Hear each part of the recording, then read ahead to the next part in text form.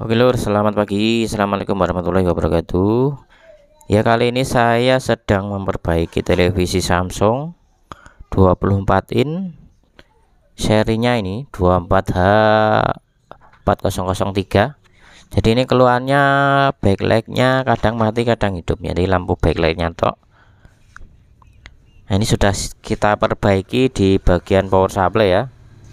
Jadi kadang dia kedip-kedip untuk backlightnya di sebelah sini, jadi layarnya gelap. Nah, ini saya lakukan penggantian di sini.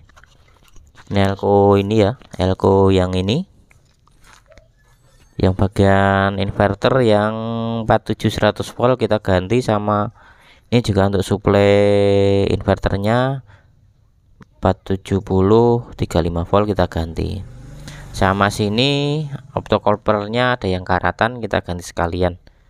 Nah, ini sudah jadi ya, sudah tidak mati-mati dan sudah tidak kedip-kedip lagi. Jadi yang poin pentingnya hanya di ini ya, elko ini sama optocoupler. Oke, itu aja ya yang kita lakukan penggantian. Ini sudah kita tes berapa jam.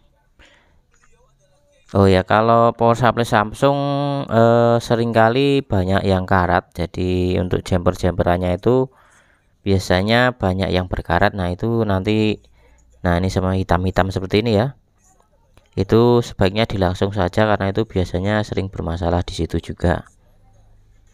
Sama kendor-kendor, nah itu sekalian diganti, disolder ulang, nah biar mantap. Oke, cukup sekian dulu. Assalamualaikum warahmatullahi wabarakatuh.